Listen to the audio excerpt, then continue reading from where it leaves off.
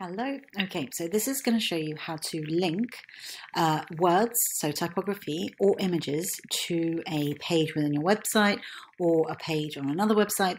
You choose. It's a URL or a page. So for instance, if we want to, we've created pages, external pages for these on the website, and then they're unlinked. And we wanted to access them through this one-page website. So here, if we want to add this one, if the image should already be linked, so I'm going to show you. So the image is to reconnection. So we want to also put the word, link the word to reconnection. So let's come out of this, and we want to double click that, then press this link button here in the menu. And then we want to press this gear icon and go to pages.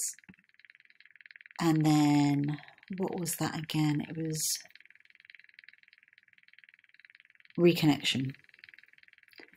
And then we want to keep it within the website so we don't open it in a new one, and save, and then press apply.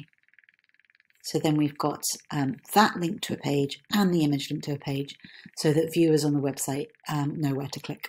All right, I hope that you like this. Please like and subscribe and watch any of my other Squarespace content. Thank you.